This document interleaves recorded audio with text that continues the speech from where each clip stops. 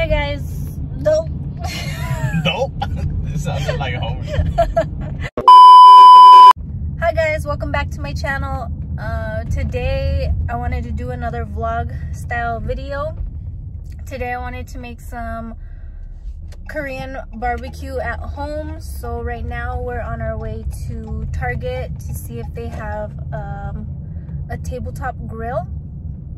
We had to come a little bit far because they said that there was one in stock at this Target that we're almost at. So I'll show you once we get in there. I'll kind of maybe record a little bit and show you what it looks like. If not, I'll just show you once we get it back into the Jeep. So I'll see you then.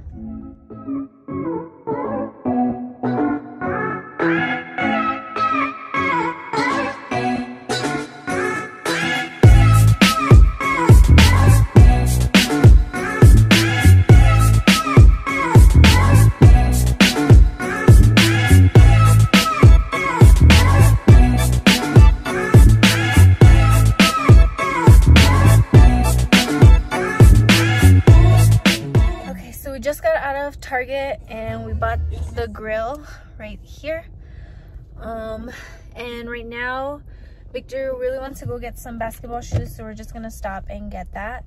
And then I think we're gonna go to H Mart just to get a few ingredients from there. So I'll kind of show you in there a little bit of what I'm gonna get, and then that's it. I think we're just gonna go home and then start making our barbecue.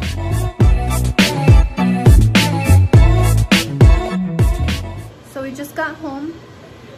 Now we're setting up our Korean barbecue. Just getting the sides and everything. I'll kind of show you right here.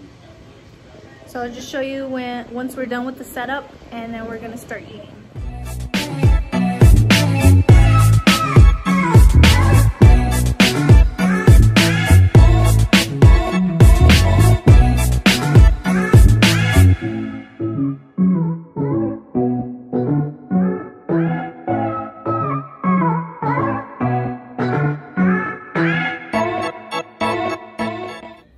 Okay guys, so we already have our Korean barbecue set up.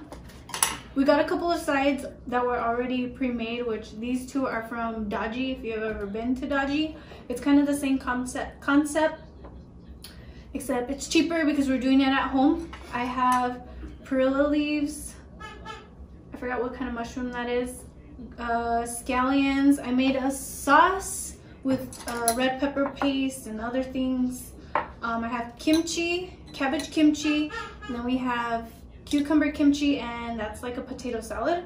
And then we have like a marinated pork, which these two marinated meats are from H Mart. And then we have sticky white rice. So now we're just gonna eat.